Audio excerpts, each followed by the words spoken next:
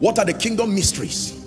What are the keys? Please, I beseech you in the name of Jesus. I can go down my knees for you if you want me to listen and pay attention to what I'm telling you. Because for some of you, this will be the lifeline. It will be literally the lifeline between now and the continuity of your effective living. Please pay attention. This is more than a sermon. Tonight's message is an instrument of deliverance that God is bringing to you. And for those following online, I want you to pay attention. You may need to call somebody and say, connect now. You are about to hear something and receive an impartation. Do you know that there are people scheduled to die every week?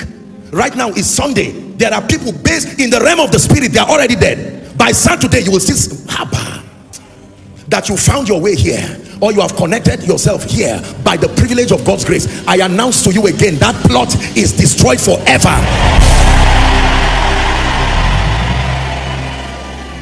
All right, let's write.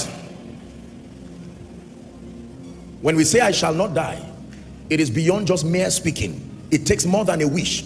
There are kingdom keys that have been allotted for the saints. Remember that victory in this kingdom is light dependent. Are we together? Key number one, are you ready? The first key, based on the word of God, that guarantees longevity is submitting to Jesus, who is the resurrection and the life. Write it down, please. The first key that guarantees longevity is submitting to Jesus, who the Bible calls the resurrection and the life. Your encounter with the resurrection and the life is your surest guarantee. The resurrection and the life. In John 4 and verse 16, Jesus said, John 4:16, please give it to us. My apologies. John 11 from verse 25 to 26. John 11. Jesus said unto her, I am the resurrection and the life. I am and the life. He that believe in me, though he were dead, yet shall he live. 26. And whosoever liveth and believes in me shall never die. Do you believe this? It's up to you to answer. Are we together? So you must submit. It is a risk to know that Satan is determined to cut short your life if allowed, and then not submit genuinely to the resurrection and the life. When you are sick, medically speaking, you don't run to a carpenter for help. Is that true? You don't run to a carpentry shop. You run to a pharmacist or to a hospital, the one who addresses your situation. Jesus did not just call himself the way, the truth, and the life. Jesus did not just call himself the apostle of our faith. Jesus did not just call himself the high priest. In this regard, he calls himself the resurrection and the life. So your first key to walking in longevity, biblically, is submitting to Jesus, the resurrection and the life. Number two, very quickly. Is someone learning? The second biblical key that is responsible for the longevity of the saints, that gives you immunity and victory over untimely death, is the fear of the Lord. The fear of the Lord, the spirit of reverence. Please write it down. The fear of the Lord. Proverbs chapter 10 and verse 27. Proverbs 10:27. The Bible says the fear of the Lord prolonged days. Look at it. The fear of the Lord prolonged days, but the years of the wicked shall be shortened. Is that in your Bible? The fear of the Lord. What does it mean to fear God? It means to honor him. It means to revere him. It means to respect him. And the clearest proof of the fear of the Lord is obedience. The fear of the Lord prolonged days. Proverbs chapter 9. Let's look at 10 and 11. Proverbs 9, 10 and 11. The Bible says the fear of the Lord is the beginning of wisdom, and the knowledge of the holy is understanding. 11. It says, for by me, the fear of the Lord now, thy days shall be multiplied, and the years of thy life shall be increased. Shout aloud, amen. Yeah. I declare that the baptism of the fear of the Lord will rest upon your heart tonight. Hallelujah. In Proverbs chapter 3 from verse 1 and 2, Proverbs chapter 3, we're examining the second key. Please do not forget what I'm teaching you. Number one, submitting to the authority and the lordship of Jesus, who is the resurrection and the life. Now number two, the fear of the Lord. It says, my son, forget not my law, but let your heart keep my commands. Verse 2, it says, for length of days and long life and peace shall they add to thee. Verse 3, or well, just 1 and 2, that's fine. Length of days and peace shall they add to thee. In 1 Kings chapter 3, let's read verse 14. This was Solomon's encounter with the God of the Bible in a dream. It says, 1 Kings 3:14, and if thou wilt walk in my ways and keep my statutes and my commandments as thy father David did walk, then I will lengthen your days. So longevity is not just the issue of claiming. There is a way that you fear the Lord, determined to obey him, that no devil will cut short your life before your time. Number 3, because I want us to pray tonight. Are you ready? The third key that the Bible teaches is the power of scripture-based confession. The power of scripture-based confession. You want to drive untimely death far from you? There is a role that your mouth and your speaking has to play. Psalms 34 from verse 12 down to 14. Please give it to us. Psalms 34. 12 to 14. He said, what man, Apostle Peter repeated this now in the New Testament, what man is he that desireth life and loveth many days, that he may see good? It's a question. Who is the person who is interested in having long life and many days? What's the condition? 13. He says, keep thy tongue from evil and thy lips from speaking deceit or guile. He tells you that every time you speak, your words have an implication on your longevity or otherwise. Now, most people think it does not matter. There are negative words. This is not about some Pentecostalism. There is a kingdom way that we speak. Even from a medical standpoint, you begin to speak negatively about your life and about others. You are on your way to your grave early, and it should not be so. Hallelujah. I don't die. Nigeria, the realm of the spirit does not care whether you are joking. It records it and it becomes a tool for execution. Hallelujah. There are some things you should not say about yourself. No, it's not about being a baby Christian or being mature. This is the modus operandi of the kingdom. If you desire to walk in longevity, to walk in the fullness of the days ordained for you, your speaking matters. Hallelujah. Is someone already learning? Speakings. Proverbs 18:21, popular scripture. 18:21, Proverbs. Death and life are in the power of the tongue, and they that love it shall eat the fruit thereof. What is the fruit of death? I mean, death and life are both fruits, and it's interesting that the same tongue can produce any one of them. In the name of Jesus, this is the day the Lord has made. I declare that I rejoice in it and I am glad. Hallelujah. I enjoy longevity and health, not longevity and pain. In the name of Jesus, long life is my portion in Christ, and I decree and declare. It says, knowest thou the ordinances of heaven, and canst thou establish the dominion in the earth thereof.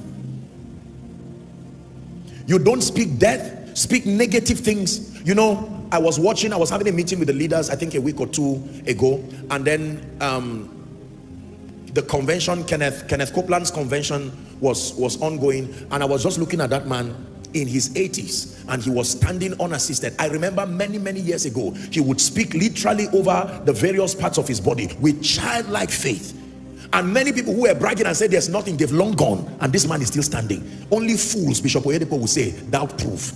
Be careful when people arrogantly downplay the principles of the kingdom. They will not guarantee you when tragedy strikes. The Bible says, follow them who prove faith and patience. By the privilege of God's grace, I've had the honor of meeting a few old people, some of the oldest fathers of faith in this nation. Hallelujah. Yes. And every time I have an opportunity to talk to them, I usually would ask them the secret. Please, daddy or whoever, please, what can you share with me? If there is one key to long life, what would it be? And in most cases, among the things that they share, it will be about speaking well, speaking correctly. Hallelujah. This is more than positive confession. This is not just psychology, although that is profitable in itself. But we are talking of a scripture-based confession. You are declaring to create. You are declaring to maintain. Are we together now? Words are so powerful that Jesus himself calls himself the word, the logos of God. I shall not die, but live and declare the works of the Lord. Amen.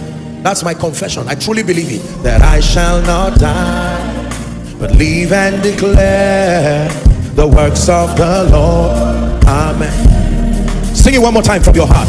I shall not die. Believe and declare the works of the Lord. Amen. So from tonight, Koinonia, hear me. Teach your children. Husband, change your confession. Wife, change your confession. Parents, change your confession. Children, man of God, leaders, start speaking to be consistent with the word of God. In the name of Jesus, I am blessed. I decree and declare that the life of God flows through me. I decree and declare that length of days is my portion in the mighty and matchless name of Jesus. Many people made noise. They laughed at those confessing the word. Some of those people are not alive today. And some of the people with childlike faith who kept speaking, after many decades, they are still standing. Though we are few, we're surrounded by many who have crossed that river before. And this is the song we'll be singing forever. Holy is the Lord. Holy is the Lord. Please hear me, ladies and gentlemen. I want to tell you that words matter. Words matter. The first fall and destruction of a man came because of something he heard. When man fell, the Lord came to the garden and said, Adam, where art thou? He said, I heard your voice, but I hid because I was naked. And he said, who told you? You expose your ears to something and to someone. And in addition to speakings, manage the things that get into your eye and your ear gate. Ladies and gentlemen, please hear me. These are not elementary spiritual things at all. Most of you authorize demons to begin to afflict you because you expose yourself to content that you were not supposed to expose your mind to. Hallelujah.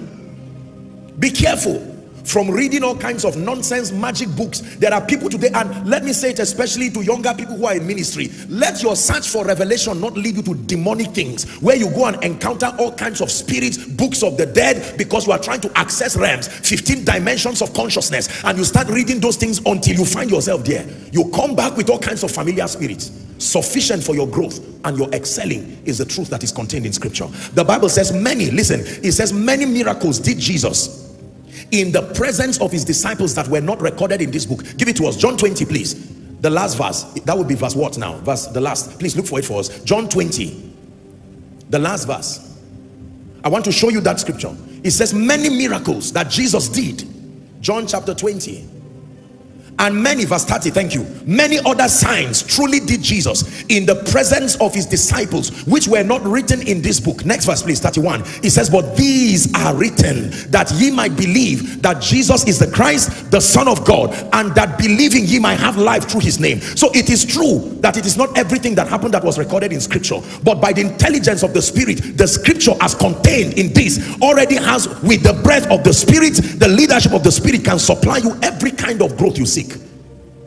It doesn't mean that extra biblical materials, concordances and all of the rest are bad, but you must be guided. There are many believers who have not been guided and they started reading all kinds of books that start teaching you about consciousness and start exposing you. You start exposing some of those things they are saying are not lies, but they are very deep spiritual things. It takes a level of stability in the spirit and conviction to dare those materials, because they sustain the power to sway you.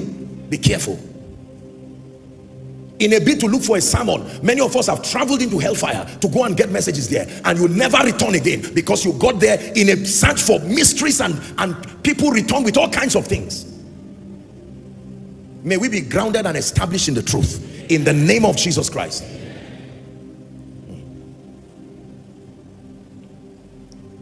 In America today, there are many young children who are already demonized because of being exposed to several materials. Unfortunately, there are many institutions that teach some of these courses and even recommend them to children, and they open up themselves, and you find children asking parents questions that they cannot answer. Parents, may God grant us grace. Hear me. May God grant grace to know where to send your child to. Just because the school fees is much does not mean it is a good school. There are many schools that you can pay whatever million, and with it you are paying the money for your child's death. We need to manage it, because sometimes in a bid to justify the amount of money that was spent, people introduce all kinds of programs. They bring all kinds, respectfully speaking, these are my opinions based on scripture.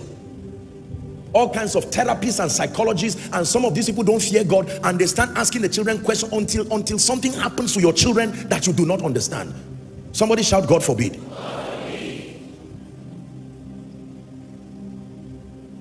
Prophetic declarations that are consistent with scripture. Prophetic declarations that are consistent with scripture. Hallelujah. Number 4, what is the fourth biblical key that controls longevity? Are you ready?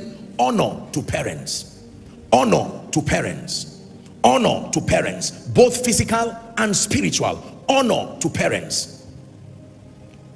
Ephesians chapter 6 from verse 1 to 3. Please give it to us. Honor to parents, the fourth key now. Children, it says, obey your parents in the Lord. Please take note of the expression in the Lord. It didn't say, children, obey your parents anyhow, whatever they said. Children, obey your parents in the Lord. That means the parents are not the final say. The word of God is final say. I need to say this. I am an advocate of honor, but we need to be careful, because many people have been derailed because of this scripture and because it was misunderstood.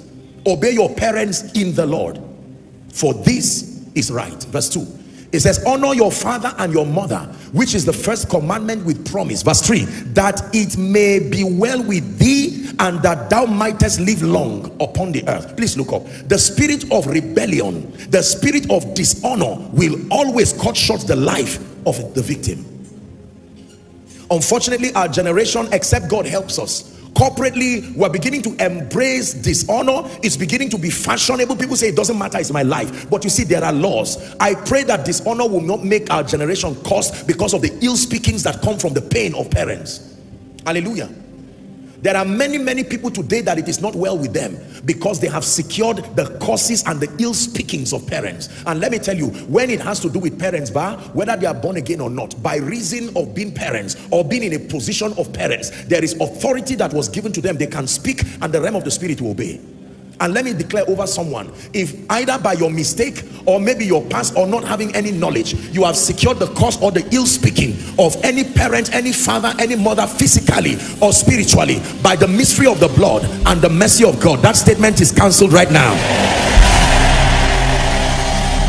Hallelujah. Now I must bring a disclaimer. We men of God like scriptures like this, unfortunately, because it has been a useful tool for manipulation through the years. There is a balance to this. It does not mean just because people are asked to honor leaders, spiritual leaders especially, it does not mean that people should remove their brains and throw away and become children and become fools. No, there is intelligence in our faith walk. Are we together now? Yes. So there is a balance. However, honor still remains a potent spiritual law that is responsible for longevity. Honor your father and your mother. Some of you, by this teaching, you may need to call, even if it's your physical parents, and just tell them, listen, I'm sorry. The other day I shouted and insulted you and said, go to hell. It's just my foolishness. Accept that I'm just a child. I came for koinonia. And God used apostle to drum sense into my head. Mama, I am sorry. I desire to live long. And some of these are little children who insult everybody based on the movie. Hold their hands, tap it 2 or 3 times and sit them down. Show them a scripture and say, listen, young man, if you want to live long, do not make it marketable to insult everybody. Don't say it's just a little boy. The Bible says foolishness is bound in the heart of a child, but the rod of correction will drive it far from him. Not the rod of wickedness, the rod of correction. Hallelujah. Is someone learning? Honor. Honor to parents, honor to fathers. When God plants you within a ministry, honor the authority structure that he has put there. Are we together? This spirit of rebellion that many have carried has become their unbecoming. You continue to spell destruction for yourself. It ought not to be so. There is a way that the kingdom operates. If we're together, say amen. Amen. Honor to parents. Proverbs chapter 20 and verse 20. Proverbs 20:20. In fact, when we read it, let's see how we can try NIV. The Bible said, whoso curseth his father or his mother, listen carefully, it said his lamp shall be put out in obscure darkness. Let me tell you how it works in the spirit. If a father fights his son, he loses his honor. If a son fights his father, he loses his life. There are allocations to these offenses in the spirit. You see that? Yes. Same scripture, 20:20. If a man curses his father or mother, it says his lamp will be snuffed out in pitch darkness. This is true. There are many people who have put themselves in this unfortunate condition, physically and spiritually, across the globe because of lack of intelligence. And remember, you can do nothing against the truth. but for the truth.